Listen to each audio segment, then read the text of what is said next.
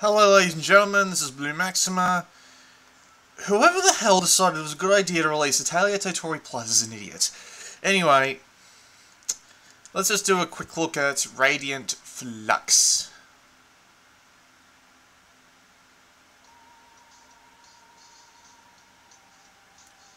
Let's turn this up a little.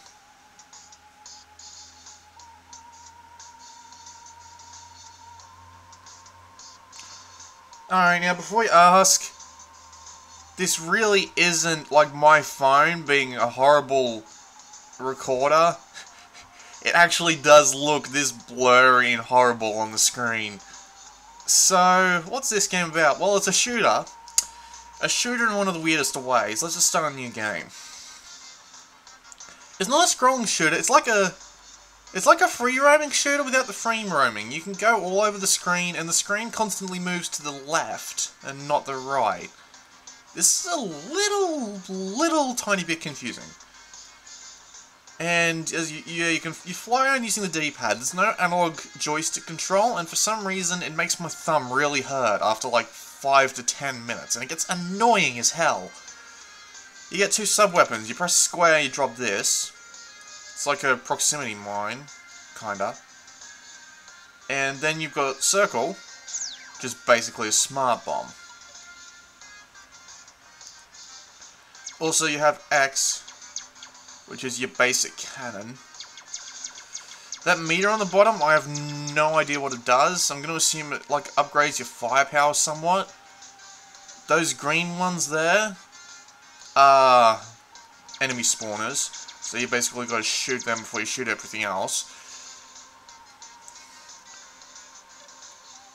And there are different types of enemies that come along after a while. But to be perfectly honest, this game, I can see where they were going with it, but this really just isn't that fun to play, to be honest. I mean, the controls actually hurt my thumb after a while, because these controls would work so much better on an analog stick. In fact, this game would work a whole lot better if it was something else. Like, the sub-weapons would work better if they were a little bit more accurate. The controls would work better if this game was more of a side-scroller and not a roaming game like this. Even the graphics just don't look that good. They might look better if they... God damn it. Oh, by the way, you like instantly respawn, so if you completely lose track of where you are, get killed, and then spawn right in the middle of something, well, you're gonna get screwed.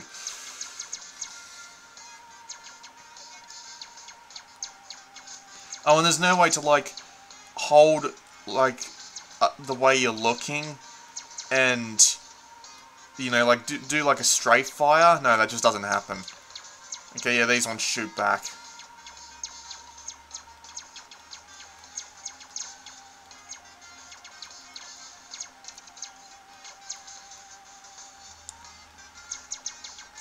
Yeah, and after a while, you'll eventually get into a second stage, like this one.